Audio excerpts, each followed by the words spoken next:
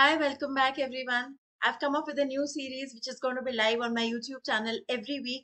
It's called Sky Watch. It's a weekly update, a quick short update to tell you what's happening in the sky in the week and how does it impact you. If I mention a particular sign, it's for your sun and your moon sign, so remember that. So firstly, a big salutations to my gurus and let's start. This week is exciting because there's a lot happening. Adhik Maas comes to an end. You can check out more about it on my Facebook page. Just search Adhik Maas and astrokanu, and the article will come up.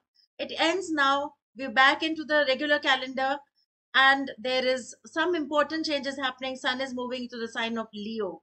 Sun's entry into Leo is always a very powerful time because Sun is back. The king is back in its own kingdom, and it usually brings a lot around the world, especially in terms of politics, in political leaders. And this is a very special week for the signs of Leo, of course. So Leo Sun Moon, great week for you. New opportunities, clarity.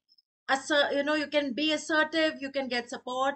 You can just focus on yourself and start the new stuff that you want to this week.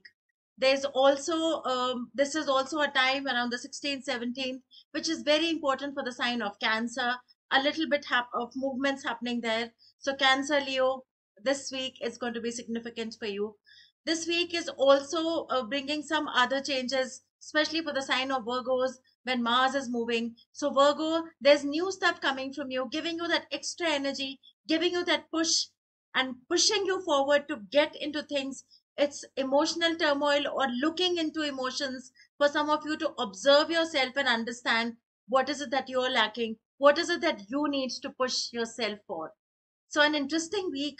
This is all that's happening in this week. I'm back next week. Make the most of it.